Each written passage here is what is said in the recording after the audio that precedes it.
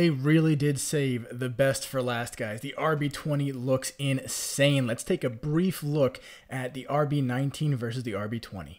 On the top, we have the 2023 season World Championship RB19, and on the bottom, we have the newly announced RB20. There are some massive changes between these two F1 racing machines. Specifically, take a look at those side pods. They look almost reversed, wider, and longer.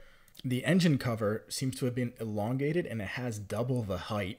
And it also looks like the intake, the inlet itself has been widened and it's also gone a bit deeper, similar to the 2023 Mercedes. So there's a lot of changes that have happened on the rear end of this car. I don't want to just focus there though. If you look at the front wing, we got some changes there too. It looks like the winglets have been shortened, brought back, and lowered. I'm curious to see how this is going to perform at preseason testing, which is not that far away. Guys, we have a lot of F1 news coming.